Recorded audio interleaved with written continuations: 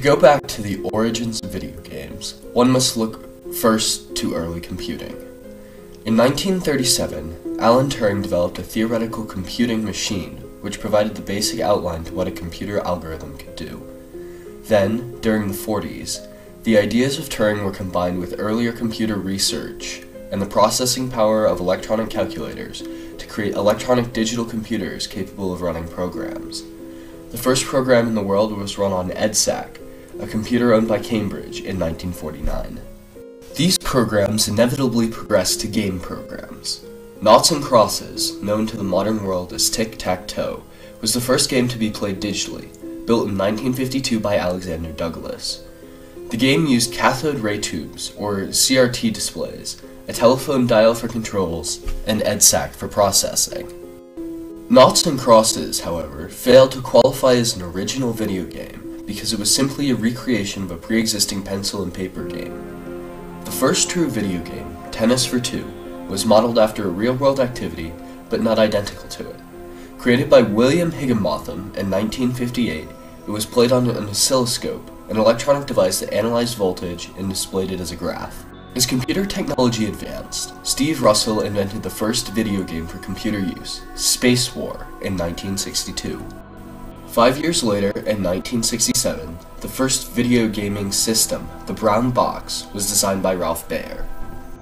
Unfortunately, the games of the time were not particularly successful or widespread, and this pattern held true for the first arcade game, Computer Space, created by Nolan Bushnell and Ted Dabney in 1971. Ralph Baer made a reappearance in 1972, designing the first commercially available home gaming system, the Odyssey, backed by Magnavox. The Odyssey enjoyed moderate success, yet still was not seeing the success that later video games had, but it set the stage for what would be the video game revolution and the golden age of video games. Ultimately, the mass popular growth of video games, followed shortly by their rapid development and advancement, led to increased interest and investment in the technology in general, as well as the creation and expansion of a multi-billion-dollar new media industry. However, along with video games came new concerns over the impact of graphic violence and video game addiction. The revolution began with a game which is now a household name, Pong. Pong was invented in 1972 by Al Alcorn, who was an engineer working for the fledgling company Atari, founded by Nolan Bushnell. By the end of the revolution, over 19,000 Pong machines had been sold. Following Pong, Atari remained at the cutting edge of the video game technology for over a decade. During that time, Atari released groundbreaking games and gaming systems including Tank in 1974, the home version of Pong in 1975, and the Atari 2600 in 1977, which sold over 30 million units. Atari's huge success drew attention from all around the world, causing an uprising of Pong clones from hordes of would-be millionaires. However, this influx of Pong clones was crucial in, if not the key cause, of the upcoming video game crash of 1977.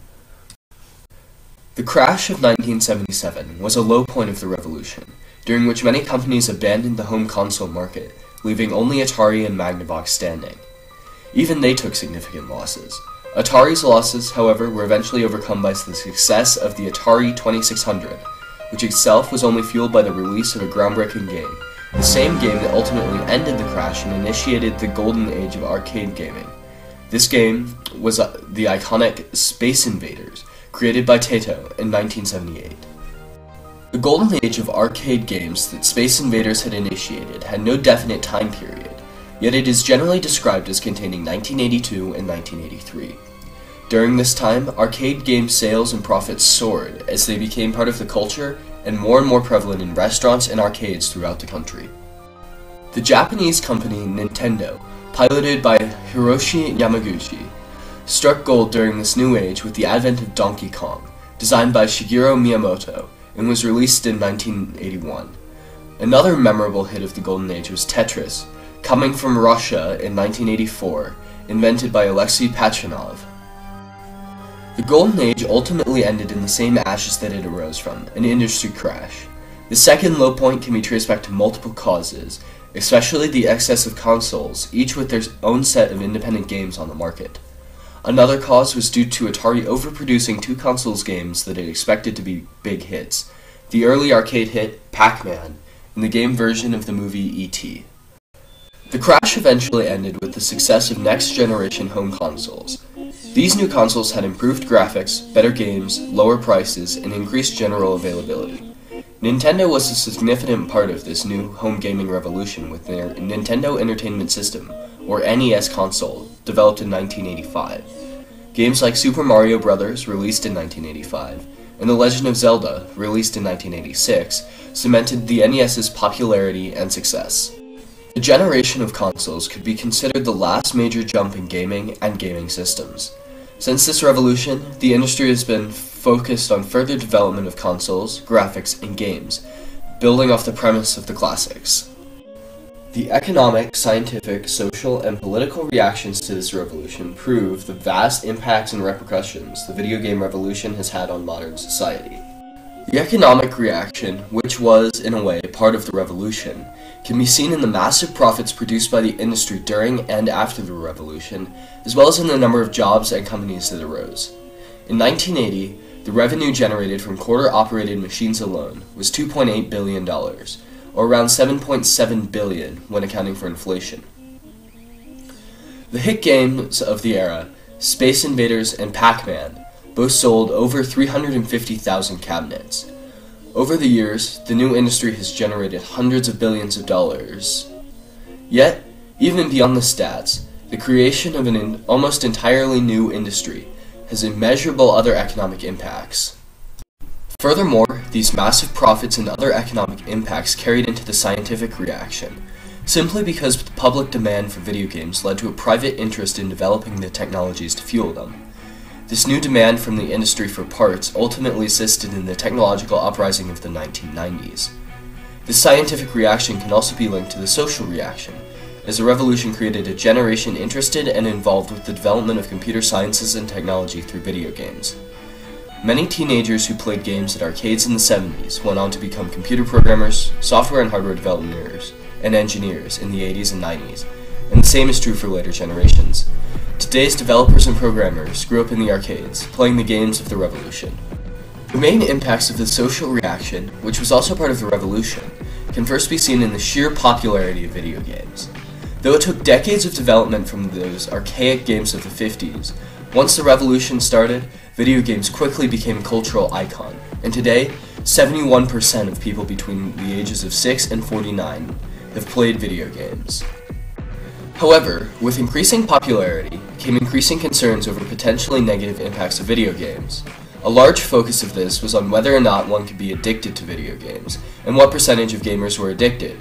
For example, a 1994 study found that 6% of the gamers were pathological players, based off revised criteria for pathological gambling. Furthermore, a more recent 2003 study showed that addicted adolescent gamers were more likely to have lower grades, spend more time playing video games, and more likely to be in physical fights.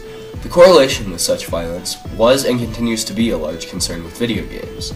A perfect example of this can be seen with the controversy that followed the 1999 Columbine High School tragedy, where many people pointed to the intense graphical violence of video games that the shooters played as a cause for their violence. These social concerns led to the little visible political reaction and reform that has occurred due to the video game revolution. In 1994, Senate hearings were held to address the increasing detail and level of violence in video games. In order to prevent repressive government censorship, the industry worked together to eventually create the Entertainment Software Rating Board, or ESRB. This group provided and continues to provide video game ratings to give a better idea of what material is inappropriate to younger audiences. In conclusion, the short period of extreme growth after the introduction of Pong demonstrated the essence of the revolution with the mass popular growth of video games. This led to a myriad of social, economic, and political reactions and reforms with the popular culture of video games, the creation of a new industry, and concerns over video game violence ultimately leading to a government-supported rating system. The revolution was unquestionable, the reaction incredibly varied, and the reform completely necessary.